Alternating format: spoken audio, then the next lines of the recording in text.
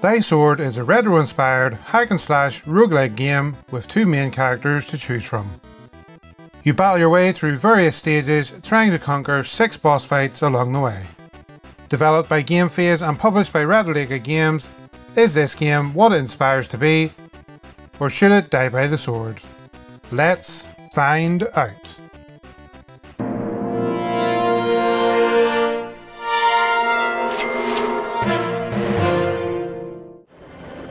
You, bold adventurer, must break the tyranny of the Dark Overlord.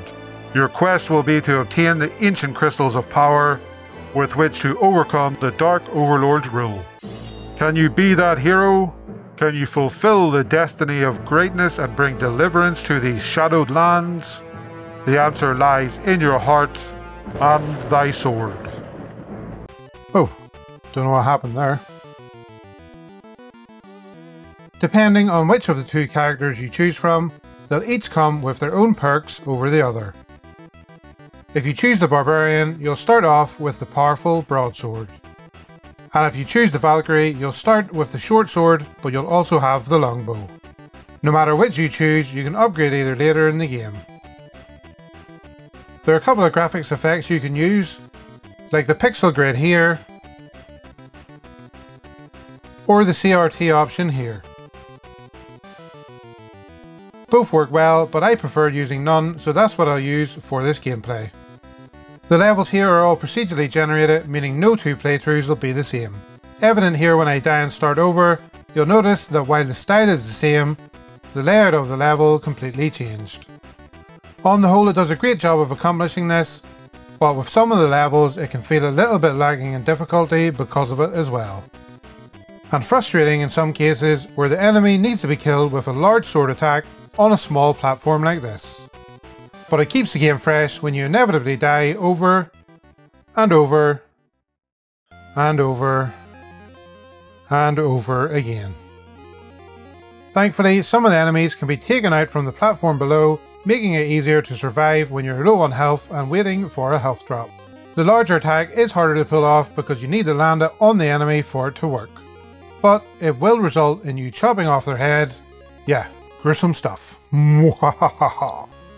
The bow comes in very handy for the same reasons, because you can take out enemies from a distance and you can use your shield to protect you from the majority of attacks, but it will not stop some attacks like these boulders here. A quick tip though, if you can get the enemies to hit the glowing barrels, it'll take them out for you.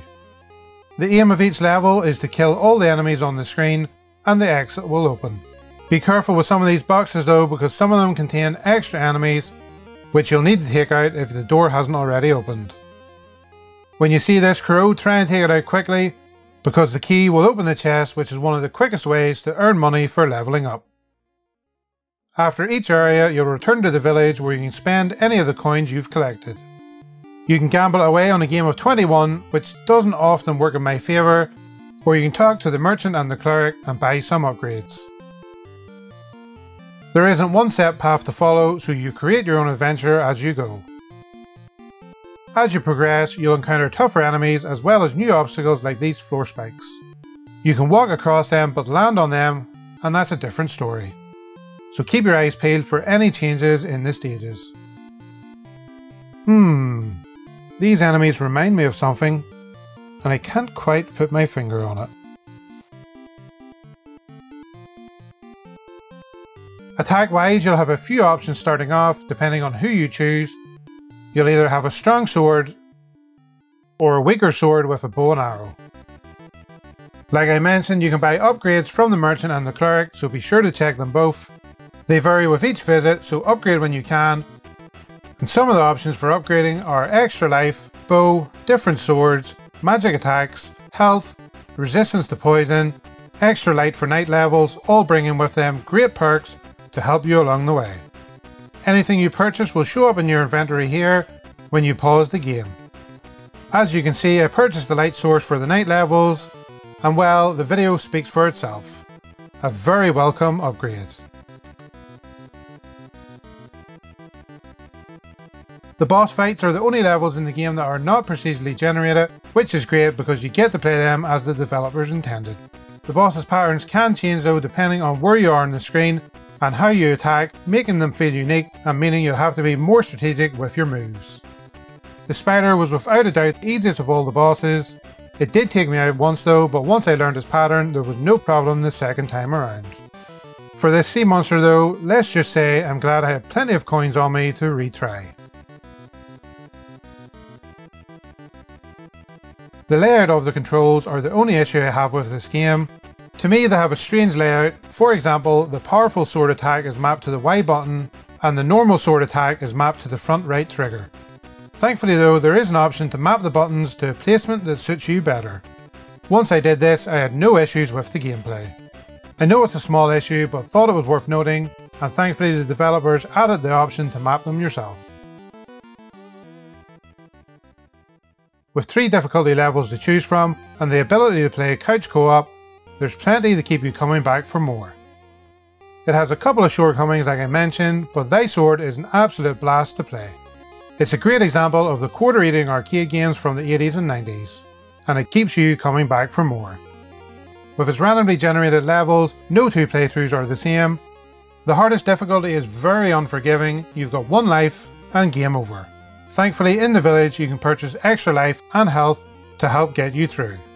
I wasn't able to beat it on this difficulty though. Shame! But that didn't stop me trying. Guess I'm just a glutton for punishment.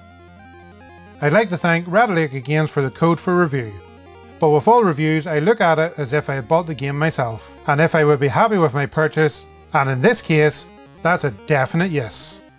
There's plenty of replayability, which for me is one of the most important aspects of any game. I give this game a very solid 8 out of 10. This type of game isn't for everyone, and I'm sure some people will get bored of the same thing over and over again, but for me it never felt like a chore to play. There was enough variation and some strategy involved that kept me entertained throughout. If you're a fan of this genre of games, then it's well worth taking a look. And if you'd like to check this one out for yourself, the links are in the description below. You should get a few hours of gameplay from a playthrough depending on your skill level, but realistically you'll be coming back for more, and if you're anything like me, it'll be booted up regularly. Is this one you'd consider picking up for yourself, or are there better examples that take your fancy more? Let me know in the comment section below, and as always, happy gaming. Now, time for me to try it on the hardest difficulty again. Wish me luck.